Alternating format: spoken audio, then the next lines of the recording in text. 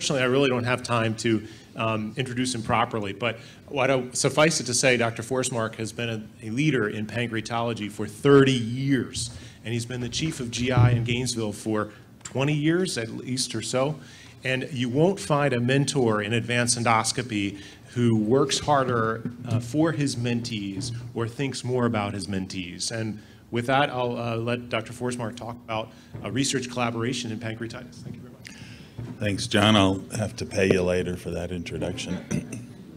You know, Melina, as you were standing up here, I said, my, she has such lovely posture. I wonder where that comes from. And then I looked at the horse and I said, that understands. So I'm going to try to stand so I don't slump as much as I usually do.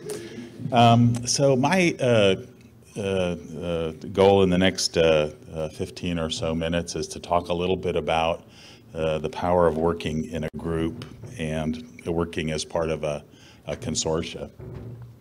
So I wanted to just sort of, you've heard a lot. You heard from Melina about the post consortia. You heard from George about Apprentice. You heard from David about CAPER. There are lots of groups out there that you can join and that can help you facilitate your career. This is some of the ones on the left that I sort of, that you've heard about and they've been quite successful. Probably the Dutch Pancreatitis Study Group has been the most successful. They consolidated clinicians and clinical investigators across an entire country to answer a lot of important questions. But there's these large pediatric groups that Mark Lowe helped found, the INSPIRE and INSPIRE 2. There's the old Midwestern Multi-Center Pancreatic Study Group that David Whitcomb started, and then its progeny, NAPS and NAPS2 and NAPS-CV.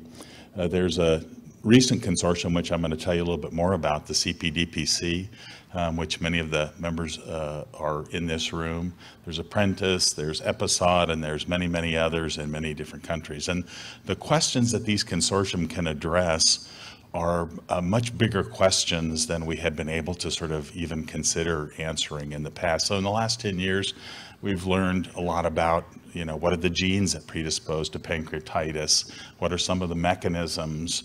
You know, how does pain present? How can we manage it? How can we manage acute pancreatitis? And so I just bring this forward as many of the questions you can't answer alone, and Darwin made this point. You have to answer as part of a group because the diseases that we study are relatively rare. And so these are many of the groups that have answered many important questions. But as you've heard already in the lectures yesterday and today, there are so many more questions left to ask and answer. So I want to tell you a little bit about the CPDPC, which is a platform that I think all of you can tap into the future.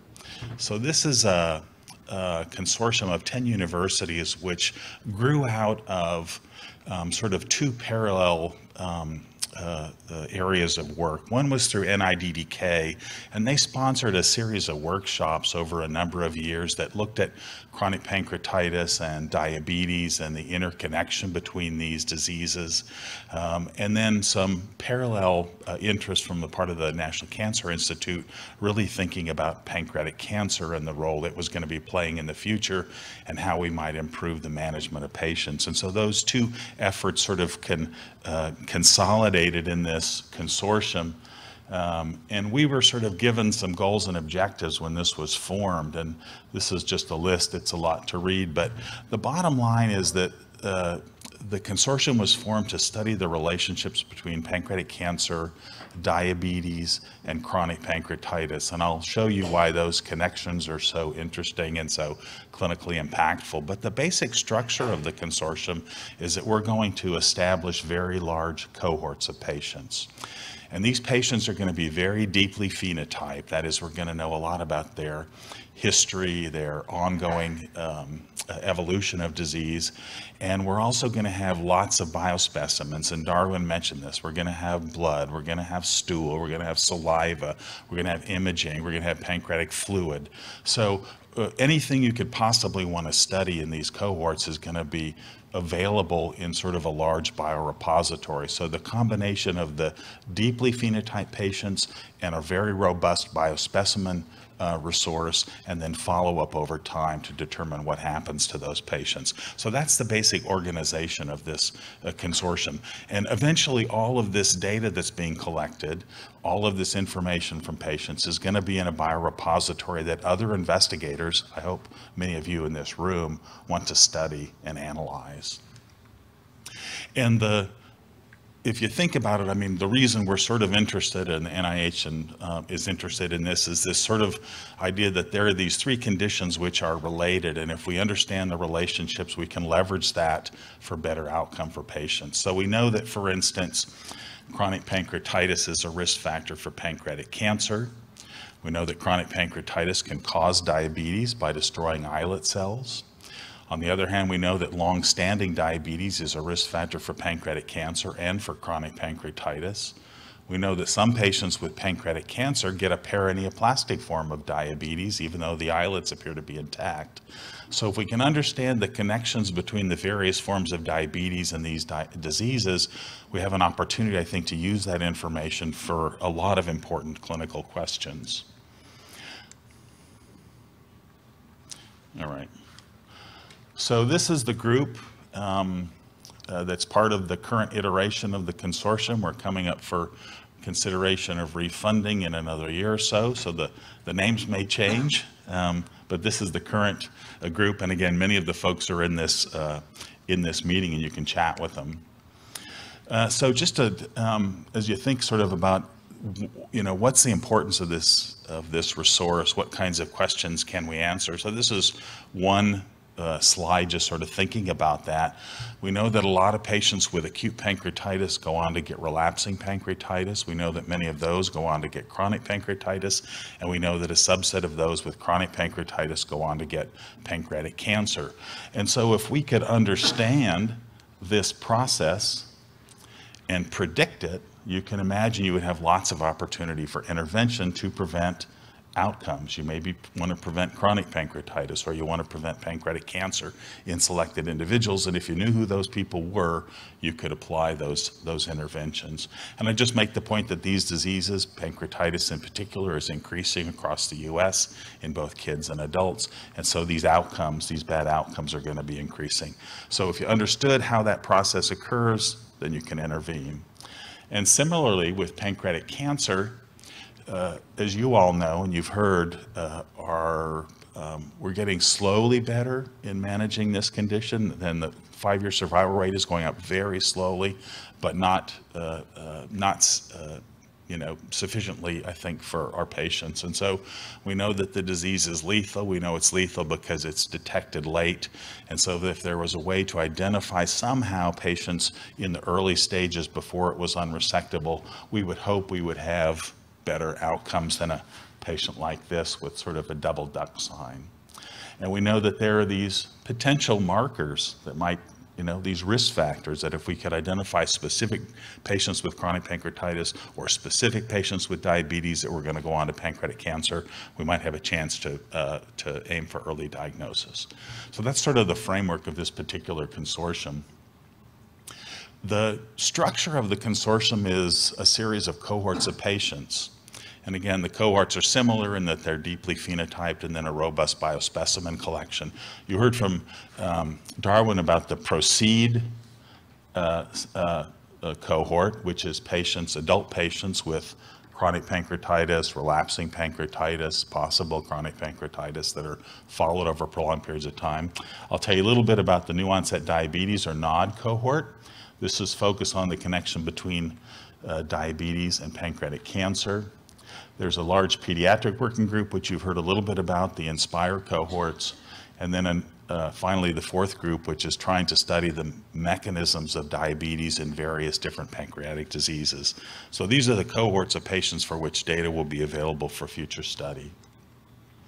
And the idea really of all these cohorts, this is just an example that Darwin and Diraj made from the PROCEED cohort. The idea is that as you're collecting this data and these cohorts and you're following them over time and you're determining outcomes, there's lots of opportunity for all sorts of studies surrounding this to gain mechanistic insights into the particular diseases. And many of these types of studies are ongoing as the cohorts are being assembled. So there's an opportunity for many of you to participate in those kinds of studies, even though the cohort recruitment's not finished yet.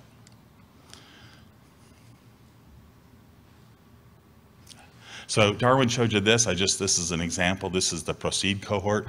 It's a group of patients, some of whom have obvious chronic pancreatitis, some of whom are likely to get chronic pancreatitis, some who may get chronic pancreatitis, and some who just have something that sort of looks like chronic pancreatitis, like a chronic abdominal pain syndrome.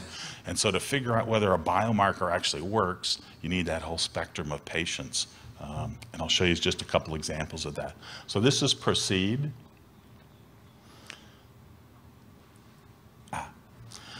You heard a lot about the INSPIRE cohorts, large population, pediatric patients, and this study has already answered a lot of questions about, why do kids get pancreatitis? What's the burden of disease? What kind of strategies might be employed to manage these patients? So this is the INSPIRE cohort, and it's, as I said, you need sort of a team to work with. So we have the team of this U01, the CPDPC, but INSPIRE has an even bigger team that goes outside the US to many centers across the world, which are recruiting patients and putting them into this same repository. We have the new onset diabetes. So what's the sort of story there? And the story is that this is a very large population of patients who we think are at risk for pancreatic cancer, but don't yet have evidence of pancreatic cancer, at least not clinical features. So this is sort of a cohort which is sort of framed with this cartoon, and that is if you take patients above the age of 50 who develop diabetes above the age of 50, about 1% of those people, the diabetes is a paraneoplastic phenomenon of pancreatic cancer. So within that population, 1% have pancreatic cancer, and the pancreatic cancer is not yet clinically symptomatic.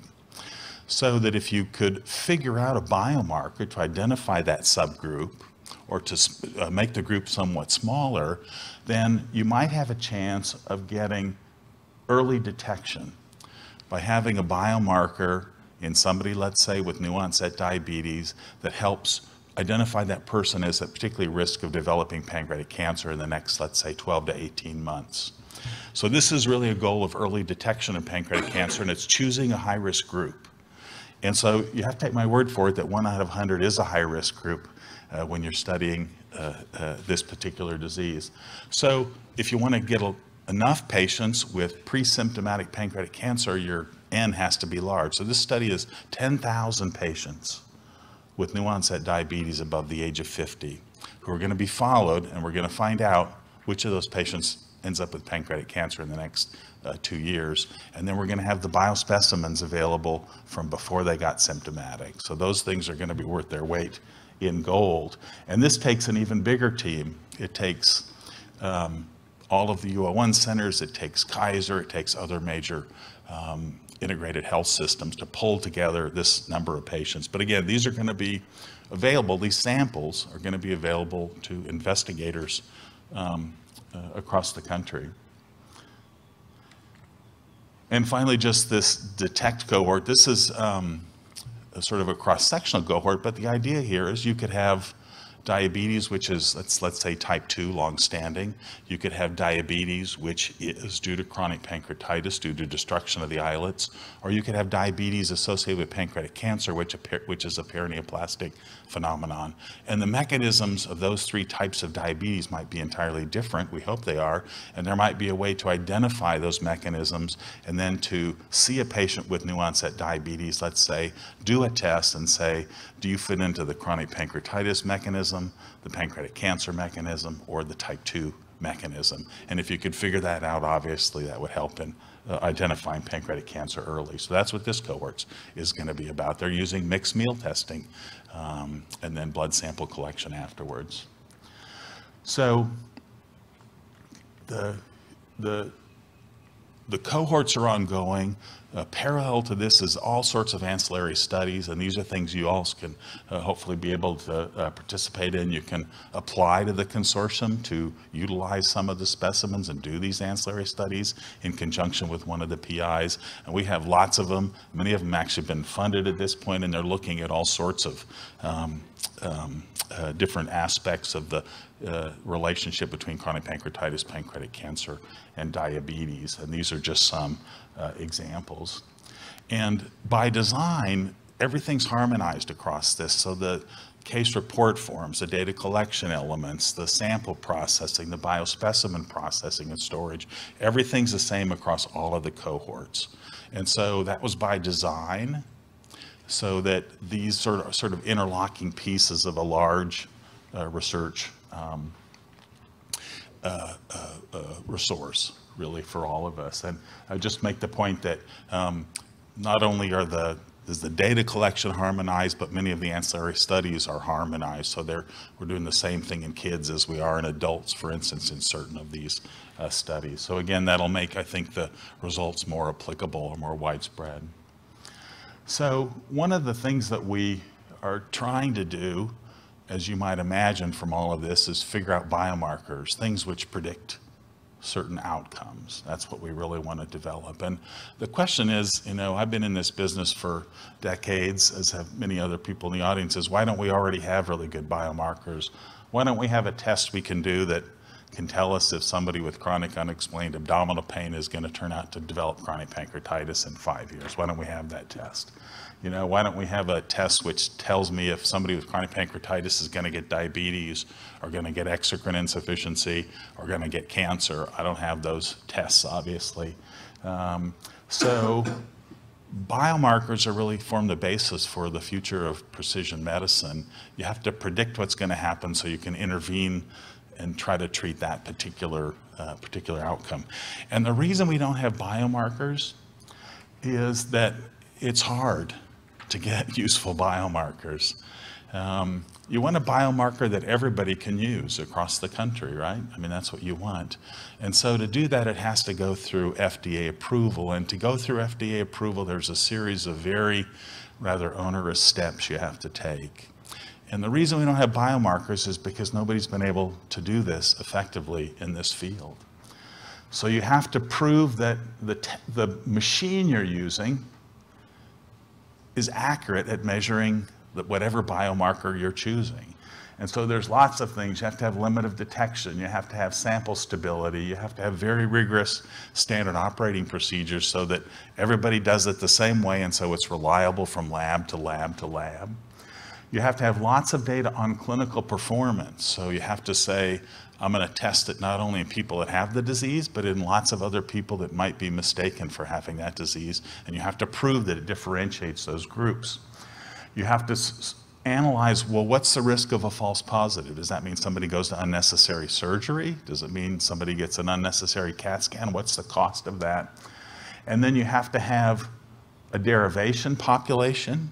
You have to have a validation population, and you have to have a normal range population. So nobody has that. So that's why we don't have biomarkers, and then you have to go through the whole FDA process. So this UO1, I think, is going to provide the infrastructure, the basic data that would allow us to take the thought of a biomarker to the actual clinical use of a biomarker that could be used by all clinicians.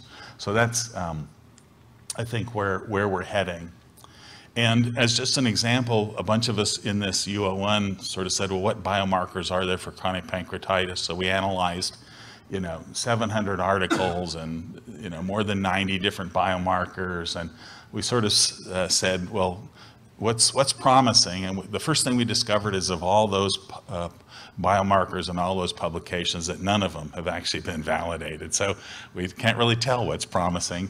We came up with a long list, which thankfully you can't read, but the far column was sort of, is it validated? And there are no X's in the, is it validated kind of thing. So we have lots of little small studies in animals, in small groups of patients, this test, that test, it kind of works, it looks promising, but we have no biomarkers because there's no data set big enough to do this, except we're hoping that our data set will be big enough to do that. And again, it's going to be something that's available to the broad range of investigators.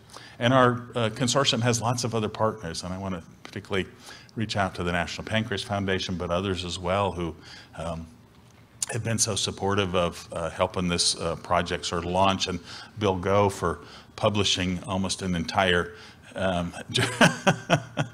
issue related to this, this effort. So thank you, Bill.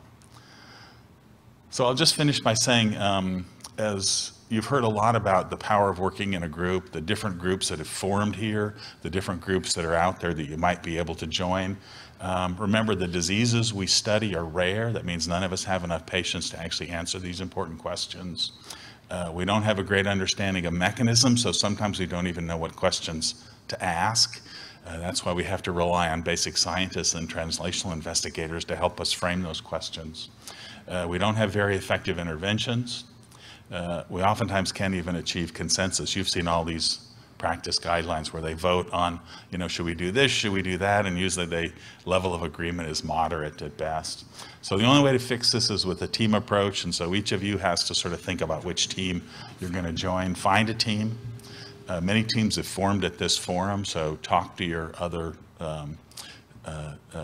residents and fellows and students about whether you can answer questions. Connect with a scientist at your institution about answering some of these basic questions. And my one piece of advice maybe is, so find a team.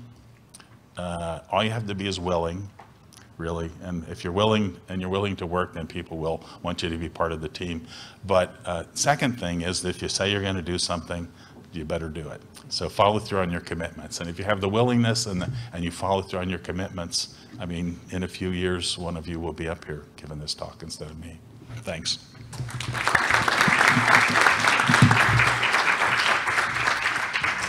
And thanks, Dr. Forsmark. And to me, that's why it's so exciting to go into pancreatology, because we're on the cusp.